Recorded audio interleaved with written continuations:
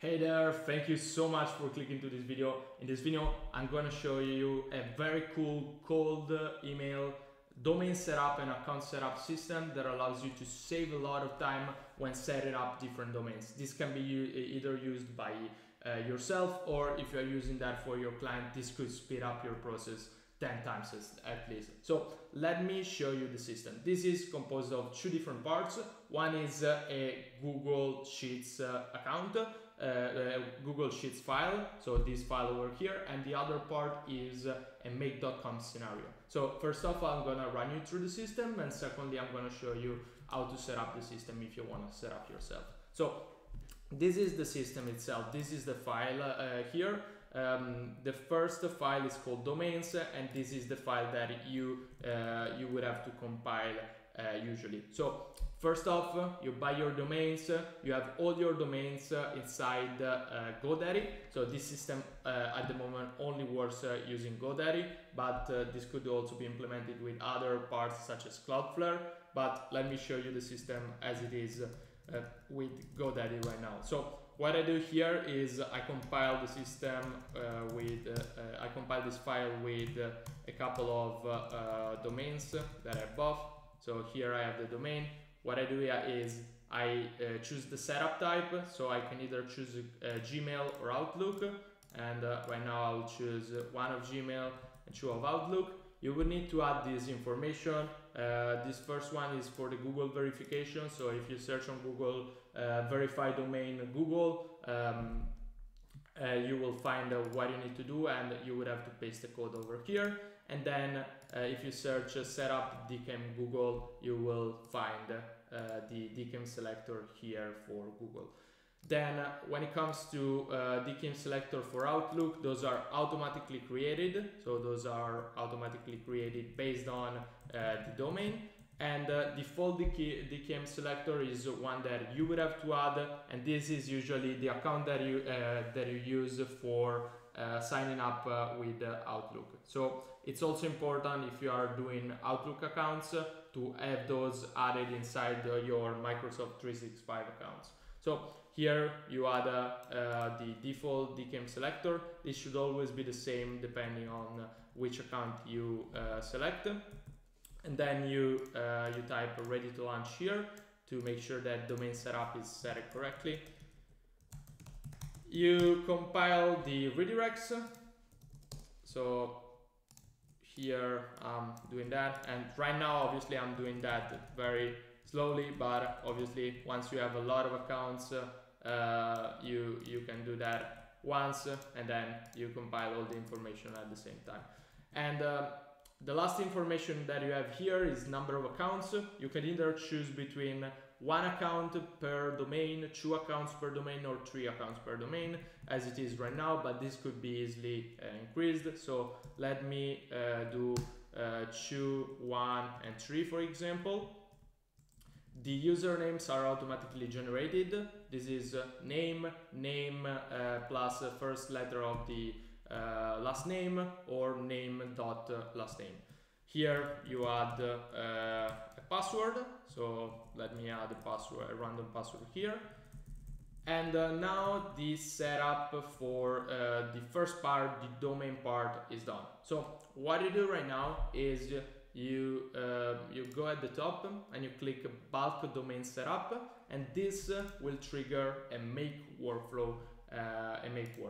So this is the make workflow. The make workflow has a trigger here. So here you would have to choose the webhook, and you will need to create the webhook and then add the webhook to the template. But this is something that I'm going to show you later. So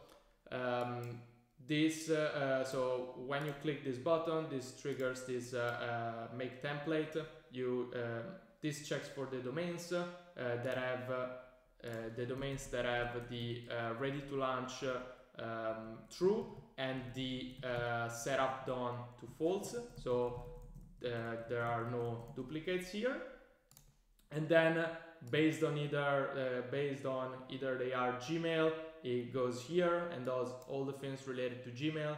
So Google verification, DKIM, makes records, SPF, DMARC, custom tracking, and domain forwarding. or Outlook setup, and this is the part related to Outlook setup. And finally, what they both do is mark this setup as done. So you do that, you click that, and this part is this part related to adding the DNS information inside GoDaddy is automatically done, so you don't have to do the process manually afterwards. The custom tracking here is set up to be the Smart Lead custom tracking at the moment, but you can change this to whatever tool you use. After you did that and the setup is done, by the way, this happens when you click this button over here. After you do that, what you do is you generate the accounts, and the generation of the accounts happens in two different sheets, one for the Outlook accounts and one for the Google accounts. So as you see, the generation was finished. If we go here to the Microsoft 365 accounts, we see the format of those Microsoft accounts, and also here, as you can see, we only had one for the first email and 3 for the other one, as we mentioned over here, 1 and 3. So here we have all the information, display name, job title, and then there's this part that is required by Outlook, but this is just dummy data that you can modify if you want.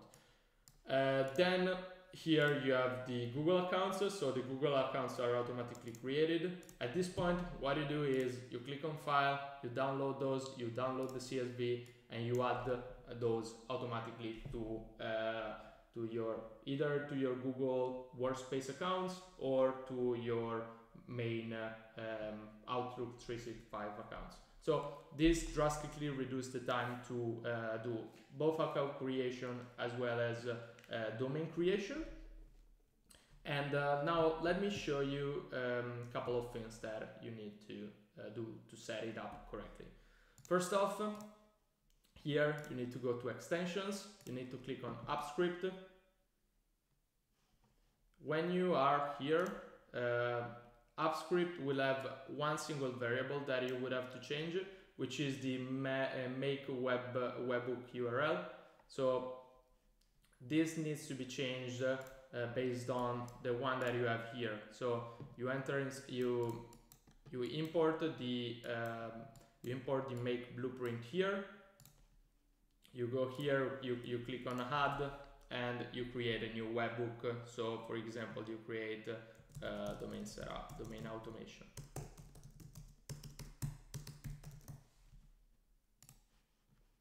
Once this is created, you will have a URL over here.